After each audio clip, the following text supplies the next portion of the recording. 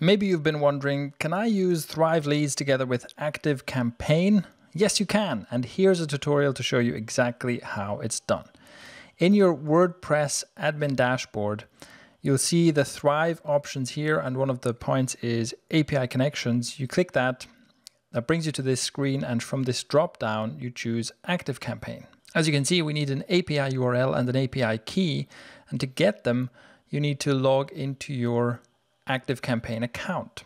In your account, go to this drop down here next to your username and go to My Settings. And in the settings, go to API. And this is exactly where you'll find these two pieces of information. So we copy the first one, just select it, copy it, paste it in here, and then copy the second one, copy that, paste it in here, and then click on the Connect to ActiveCampaign button.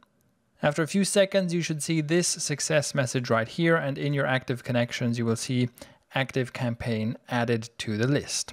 Now, when you're editing a Thrive Leads form, you click on the opt-in element and click on Connect with Service. You create a new connection, you select API and go to the next step. Here, from the drop-down, you select ActiveCampaign, and then this will give you a list of all the lists in ActiveCampaign. In my demo case here, my demo account, I only have this one list. And if you want to have multiple lists here, you basically go to your ActiveCampaign account and create them there, right? And it will automatically show all the lists in here. So you select the one you want and click on Save. And then on this screen, you get to customize the fields that will be shown. Now you have to have an email field. That's mandatory, but you can have an optional name field and phone number field, and you simply select or deselect them here. And you have all your usual options like changing the label in the field. You can have validations of the fields. You can make them mandatory, add icons, and so on.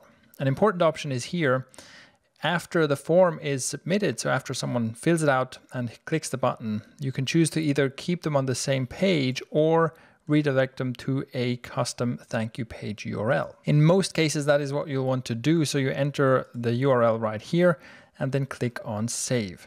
This will update the fields in your form, and once you save the changes in the editor, that completes the connection between this form and your ActiveCampaign mailing list. When you've set this up, make sure to test everything with a test account, sign up yourself to make sure the connection works, and the lead is added to the correct place in your ActiveCampaign account.